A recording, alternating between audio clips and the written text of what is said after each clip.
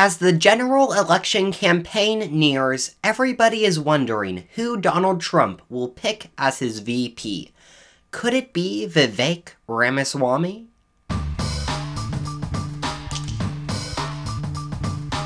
Okay, so practically speaking, the Republican primary is nearing its end.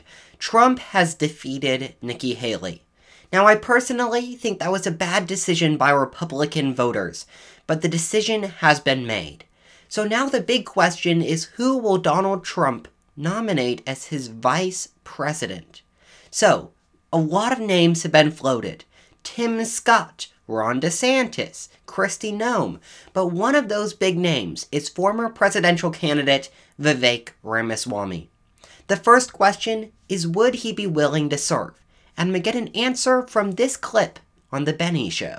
You personally, on like a physical level, on a spiritual level, on a family level, would you even be wanting that type of responsibility? Would you be prepared for that? What's your gut say? Yeah, so I'm not going to go into this out of respect to President Trump and his ability to lead, going to go into any conversations or anything like that. And so my commitment is I'm going to do whatever I can maximally do to have a positive impact on this country and respect the decision that Donald Trump makes and how he wants to run that administration. And whatever form that takes, I'm ready for it. That's my honest answer for it. Right there at the end, Vivek says that he's willing to serve wherever Trump puts him. That means, while he won't say it directly, that he's willing to serve in the VP position. So if Vivek's willing, that brings up the question, is Trump willing to choose him?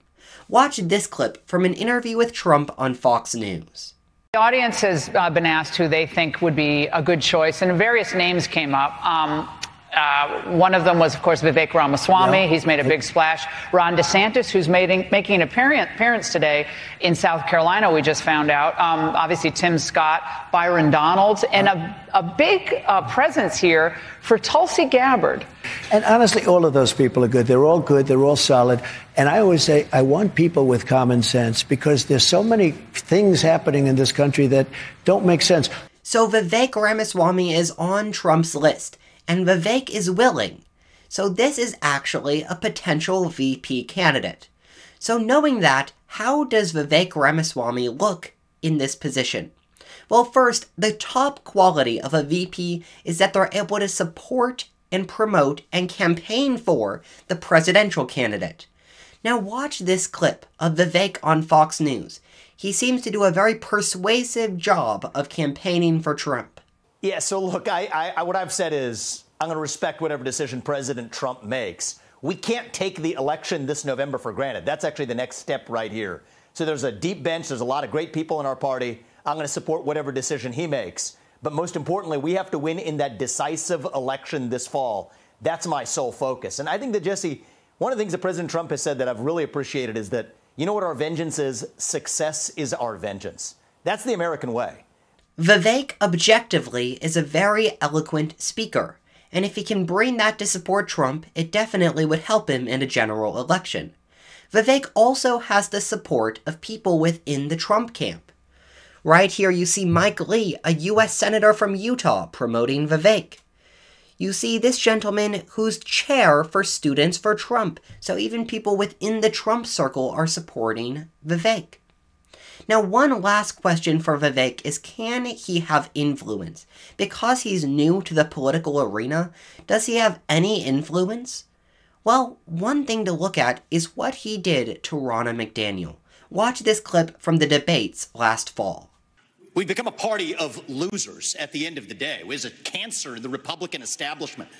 Let's speak the truth. I mean, since Ronna McDaniel took over as chairwoman of the RNC in 2017, we have lost 2018, 2020, 2022, no red wave that never came. We got trounced last night in 2023. And I think that we have to have accountability in our party. For that matter, Ron, if you want to come on stage tonight, you want to look the GOP voters in the eye and tell them you resign, I will yield my time to you. Vivek Ramaswamy had the boldness to call out Ronna McDaniel. While he wasn't the only one calling her out, he was probably the most prominent. Now, just a few months later, McDaniel has resigned from her position. This means that Vivek Ramaswamy has influence in the party, has prominent endorsements, is a good campaign surrogate, and has the general support of President Trump. These all check the boxes for Vivek.